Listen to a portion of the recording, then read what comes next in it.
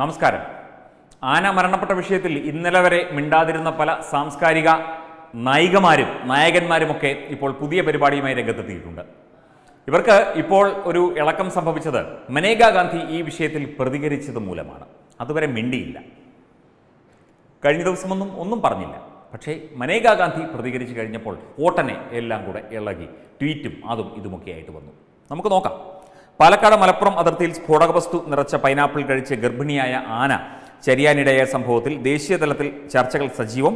അതേസമയം സംഭവം നടന്നത് മലപ്പുറത്താണെന്ന NDTV അടക്കം ദേശീയ മാധ്യമങ്ങളുടെ റിപ്പോർട്ടിനെ ഉദ്ധരിച്ച് വിഷയം ട്വീറ്റ് ചെയ്ത BJP MP മനേകാ ഗാന്ധിക്കെതിരെ ഹാലിളകി സംവിധായകൻ ആഷിഖ് അബുവും നടി പാർവതി തെരുവോത്തും. വിഷയത്തിൽ BJP നേതാവ് മനേകാ ഗാന്ധി ഉൾപ്പെടെ ചിലർ വ്യാജ പ്രചരണം നടത്തുന്നുവെന്നും ആന കൊല്ലപ്പെട്ട സംഭവം കേരളത്തിനെതിരെ വിദ്വേഷ പ്രചരണത്തിനും വ്യാജ വാർത്തകൾക്കുമുള്ള അവസരമാക്കി ഹിന്ദുത്വ ഗ്രൂപ്പുകൾ ഉൾപ്പെടെ ഒരു വിഭാഗം മാറ്റുന്നു എന്നുമായിരുന്നു ആഷിഖ് അബുവിൻ്റെ പ്രതികരണം. കൊള്ളാം. ഇവിടെയും നനഞ്ചനം കുഴിക്കാൻ തന്നെ ആഷിഖ് അബുവിനും പാർവതി തിരുവോത്തിനുമൊക്കെ ആഗ്രഹം. നമ്മുടെ മീൻ പൊരിച്ചതും മത്തി പൊരിച്ചതും കൊച്ചി മ്യൂസിക് ഫൗണ്ടേഷനൊന്നും ആരും മറന്നുപോയിട്ടില്ല ശ്രീ ആഷിഖ് അബു. പിന്നെ പാർവതി തിരുവോത്തിന് നട്ടലിലൂടെ തണുപ്പും വേദനയുമൊക്കെ അരിച്ചു കയറുന്ന ആ രോഗം മാറി എന്ന് വിചാരിക്കുന്നു.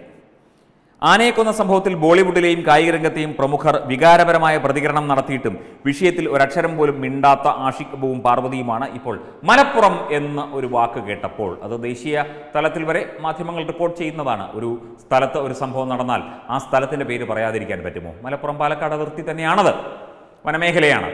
അപ്പോൾ മലപ്പുറം എന്ന് കേട്ടപ്പോൾ ഉടനെ ഇളകി എല്ലാവരും കൂടെ വലിയ പ്രതികരണവും അതും ഇതുമൊക്കെയായിട്ട് രംഗത്ത് വന്നിരിക്കുകയാണ്. പ്രത്യേകിച്ച് ആഷിഖ് അബുവും പാർവതി തിരുവോത്തും.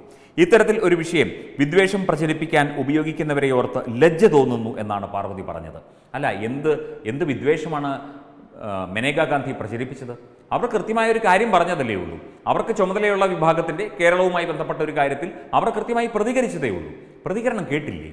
എന്താണ് പ്രതികരിച്ചതെന്ന് കേൾക്കാതെ ഇങ്ങനെ വിഡ്ഢിത്തം പുലമ്പരുത് ആരും. മൃഗങ്ങൾക്കെതിരെ നടക്കുന്ന ക്രൂരതകൾ തീർച്ചയായും തടയണം, അത് ശിക്ഷാർഹമായ കുറ്റം തന്നെയാണ്. സംഭവം ഏറെ വേദനിപ്പിക്കുന്നതാണ്. പക്ഷേ ഈ വിദ്വേഷം ഒരു ജില്ലയ്ക്കെതിരെ വിദ്വേഷം പ്രചരിപ്പിക്കാൻ ഉപയോഗിക്കുന്നു എന്നോർത്താണ് പാർവതിക്ക് സങ്കടം. ഇതാരാണിത് ചെയ്യുന്നത്? നിങ്ങൾ തന്നെ എല്ലാം കെട്ടിപ്പൊക്കുകയാണ്, മനക്കോട്ടകൾ പോലെ എല്ലാം ചിന്തിച്ചു കൂട്ടി എന്തെങ്കിലുമൊക്കെ പറഞ്ഞ് ഇത് ഇങ്ങനെയാക്കി മാറ്റുകയാണ് നിങ്ങൾ ചെയ്യുന്നത്.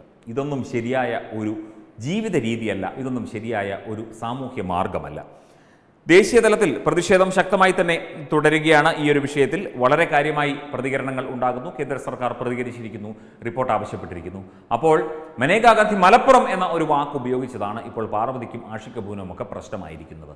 ഒരു സ്ഥലത്തെക്കുറിച്ച് പറയുമ്പോൾ മലപ്പുറം എന്നുള്ളതല്ലാതെ മലപ്പുറത്തെ നമുക്ക് വിശാഖപട്ടണം എന്ന് പറയാൻ സാധിക്കില്ലല്ലോ.